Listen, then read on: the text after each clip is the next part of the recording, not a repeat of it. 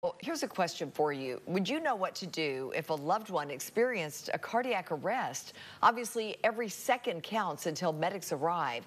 The Knoxville Alumnae chapter of Delta Sigma Theta Sorority, Inc. is hosting a preparedness workshop, CPR, and automated external defibrillator use.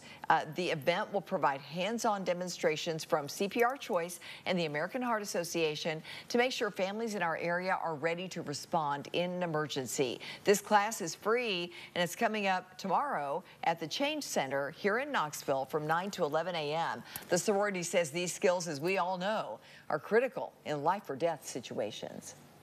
Things happen all the time.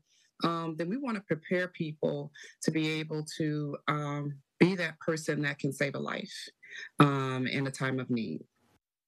This event is free. It's so important. It's open to anyone in the public. You can find all the information at WATE.com. Great event there. Yes.